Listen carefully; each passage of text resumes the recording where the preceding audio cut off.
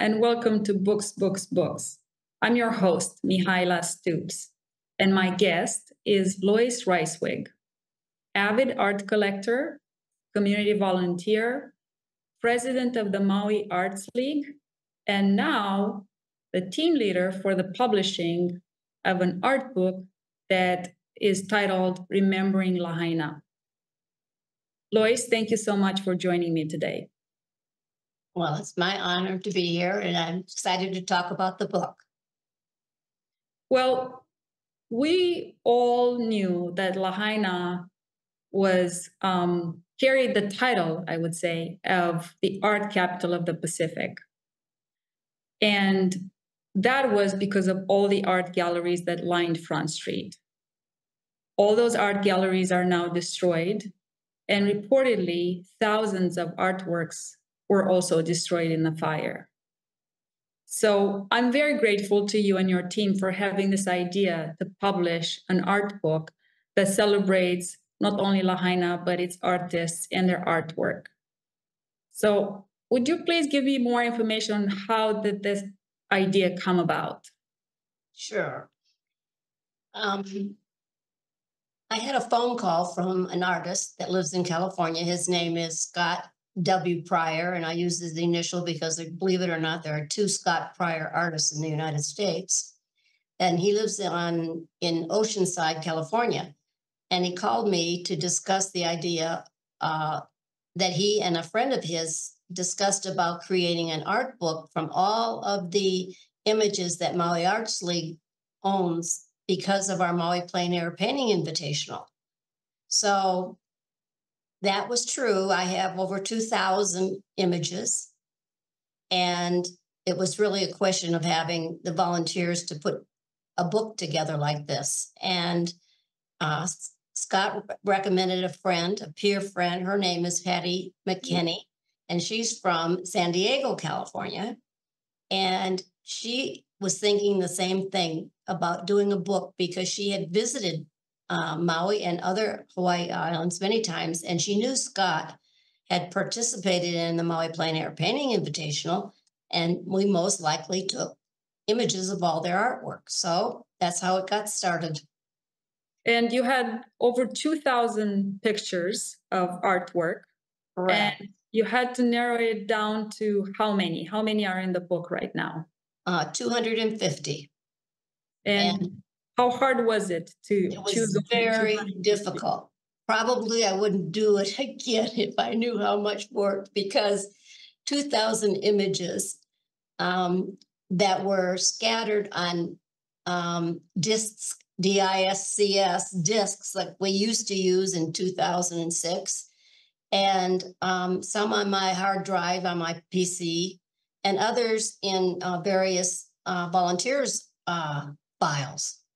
So I had to correlate getting all of those together and uploading them to one common place. And we did use my drive to do that. And from that effort, which was 2,000, we went through each year and categorized them into yes, no, and maybes.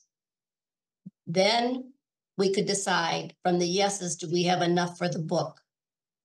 And if they had met the resolution qualification for a printed book, which some of them do not. So it was a process of elimination, and that probably took us a good month probably to do. Are there any of the artworks that are included in the book? Is this maybe the only record of that artwork that they may have been lost in the fire otherwise, or they're still out and about? Well, it's a combination. Collectors buy art at our event each year. And so if the artist sold the painting that happens to be in our book, that person would have that original artwork.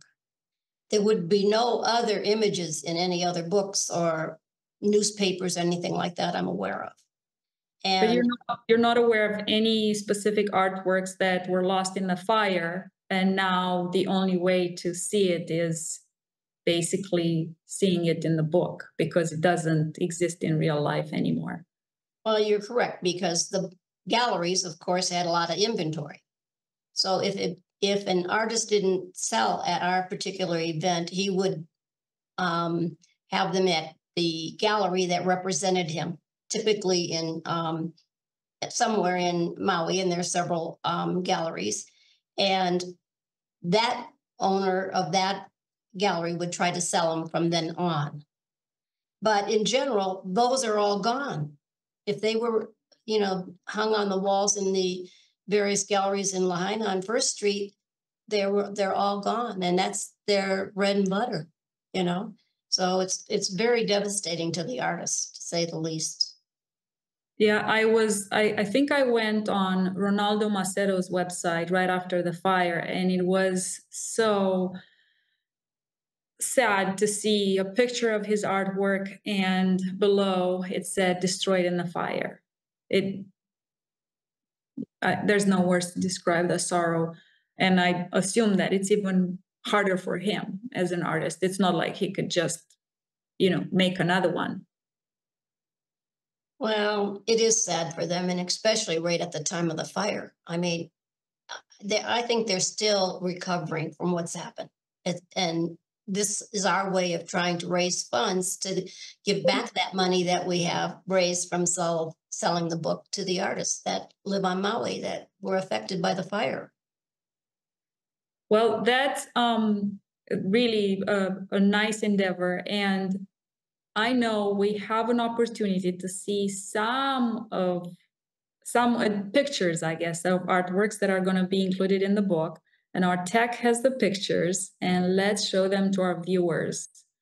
So the book cover is a painting called Lahaina Luna Views, and it's by Ronaldo Macedo. And this is the street that the fire came storming down from the mountains to the ocean. And this view no longer exists. And we selected it for the book cover, or the dust cover jacket, to really bring home the fact that this is what Lahaina was like. So he is our co-sponsor for the Maui Plein Air Painting Invitational, and it was appropriate to pick one of his paintings for the dust-covered jacket.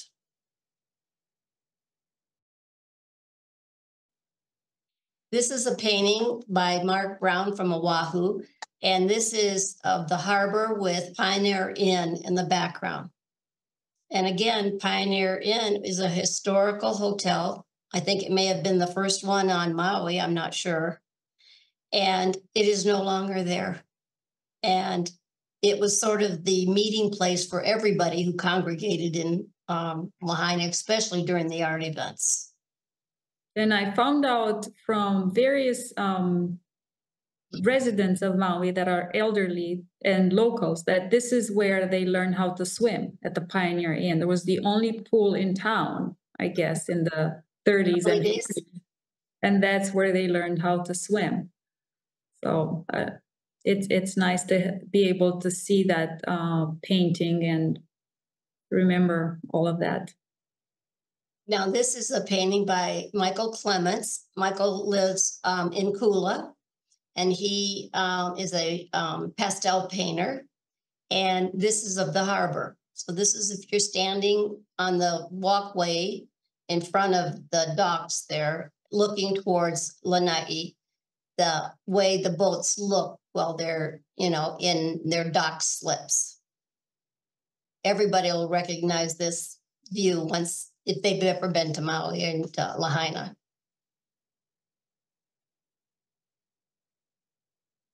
And this is the courthouse. Am I right?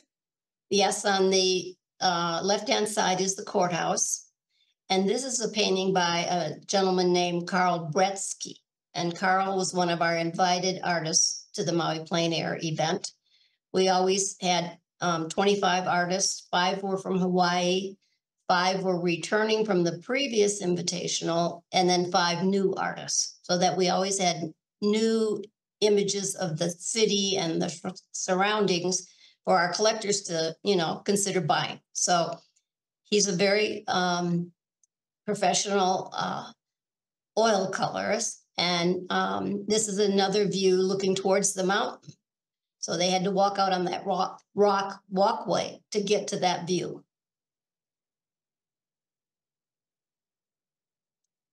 This is a painting by Doris McGuire. She was our workshop teacher for the youth, and this is of the banyan tree. And while it's been severely damaged, it is one of the few things that is coming back to life in Lahaina, as we knew it anyway.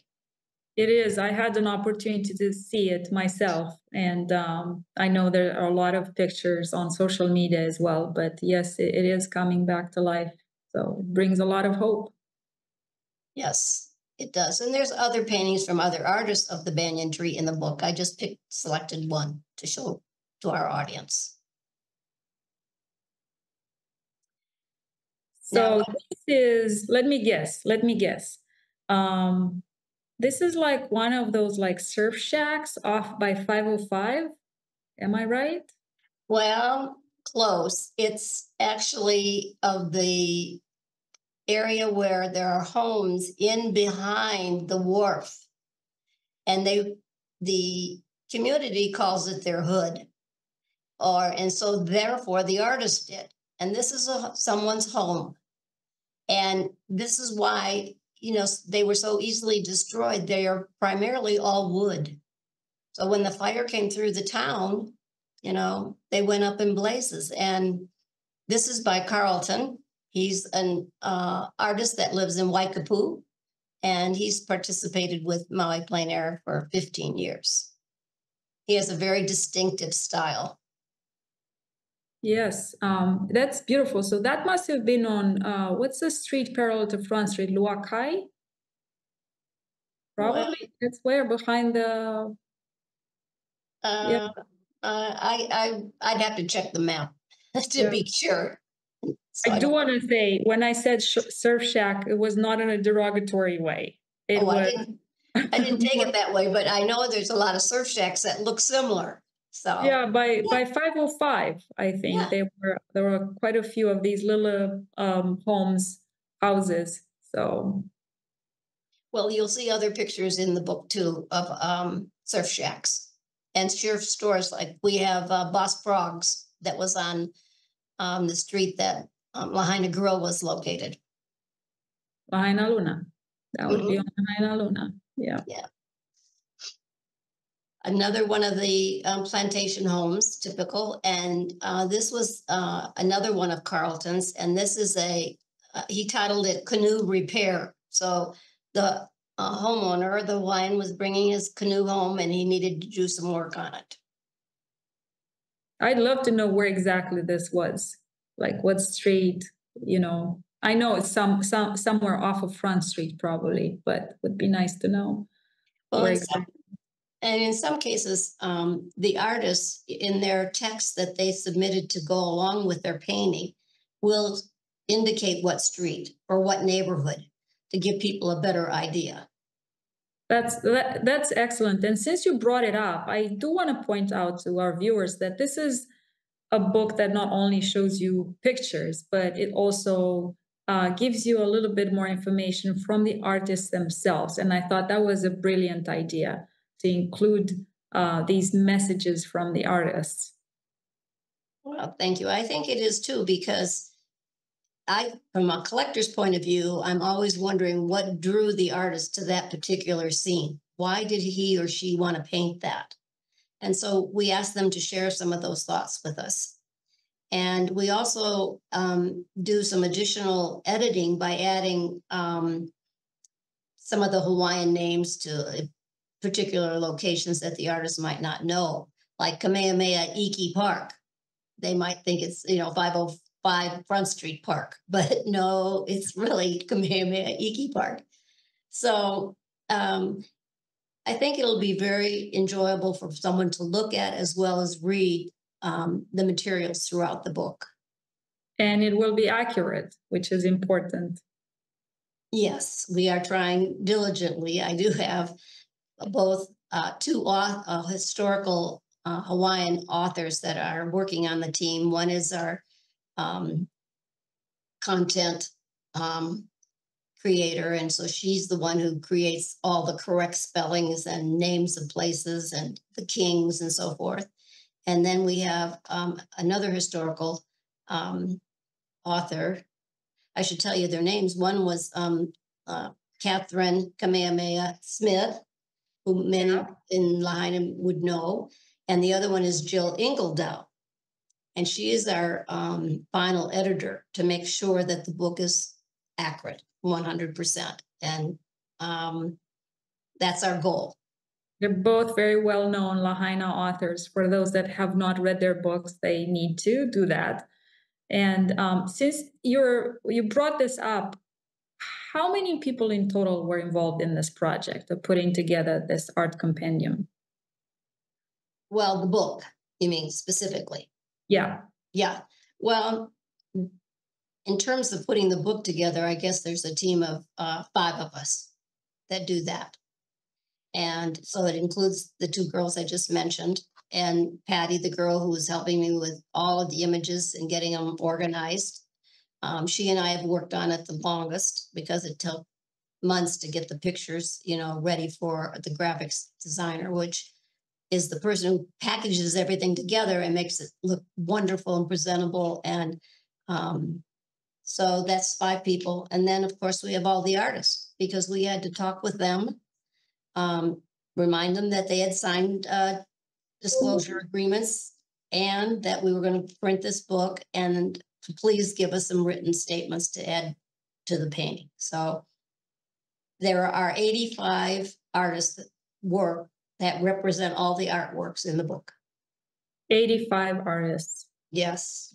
Yeah. So 85 people that you had to talk to, discuss the project, communicate. I can't even imagine the number of emails or phone calls that you. Yes. Yeah. And there's only 5 of you working on this. So yes. You put a lot of hours into this. But I think it's all worth it. I can't wait to see it. I know right now it's on pre-order, but I can't wait for it to be, available so I can hold it and gift it to others as well. Oh, well, thank you. And, we did do the work with the idea that it would become a treasured, collectible book so that this book will go on into perpetuity, because it does document from 2006 to 2023, many of the places within Lahaina and how that looked. It does. It surely does. Just these pictures, stirred up so many memories for me. And I know we have a few more pictures to show. Okay, this is Leomi. She was an employee at Montage. And every year we always have a model that the artist can decide if they would like to paint. And so she was a beautiful Hawaiian gal, and they come dressed in their traditional Hawaiian attire. And it takes about 3 hours for them to be posing for these artists, and it's always outside. And she just was a wonderful representation of what it is to be Hawaiian. And who is the artist? Susie Baker. And Susie is from the West Coast of the U.S. I think she's in Washington. Very experienced artist and does great work. And there are several of her paintings in the book. A beautiful portrait, just gorgeous. Yeah, that brings up this idea too, that not all artists like to do portraits. Painting people takes a different, skill set than doing a scene of the ocean or of the banyan tree, as an example. Yeah, probably your model keeps moving if they're like. Sometimes, yeah. Not easy at all. Right. So the next painting is really special. It is of Michael Mahansmith, who was the sandal maker in Lahaina. And his little storefront was tucked in behind an ice cream shop that was on Front Street. And most people stumble onto him or are told about him because people are wearing his sandals. And he lost his life in the fire, I heard. I did not know that. I've heard of him, and I know a lot of people that were wearing sandals that he made, and I knew his shop. But I was wondering where is he now? And Susie Baker, who did the Hawaiian model, she also painted this painting. And so this also shows how the artists, when they're visiting a town like Lahaina, they walk around the community and try to find something that really interests them. And so this is a very unusual painting, I think, and it's, of the people in Lahaina. It's a piece of history of Lahaina. I think we just have a few more. And this one is, we always call it Jesus is Coming Church. It's on Front Street by the, near the Jodo Mission. And Mike Carroll, who lives on Lanai, painted this artwork, and he called it the basket weaver because the basket weaver had his bike parked right in front of the church. And so it really makes for a nice composition. And everybody knows of this place, and it is still there today. And we decided to include it because there are iconic locations that all of us remember about Lahaina. And we didn't want to focus just on items that were destroyed. We wanted to look at the whole town and its surrounding area. So we're very appreciative that Mike found this composition and created this wonderful artwork. Yeah, nobody can miss the Jesus is coming soon sign, which is also, I see it in the painting. So it's yeah, I know. Good. This painting is by Macario Pascual. And Macario won Best in Show with this painting this last year in 2023. Maui Plein Air Painting Invitational didn't host an invitational, but Michael Clements and Lynn Shu from Village Gallery had one, and it was called Paint Maui Plein Air Event. And the roster was similar to ours. And John Stern, who is the judge for all our events, was at that event, and he selected Macario's painting for Best in Show, which is a monetary award as well as just the recognition. And Macario, he lives before Olawalu.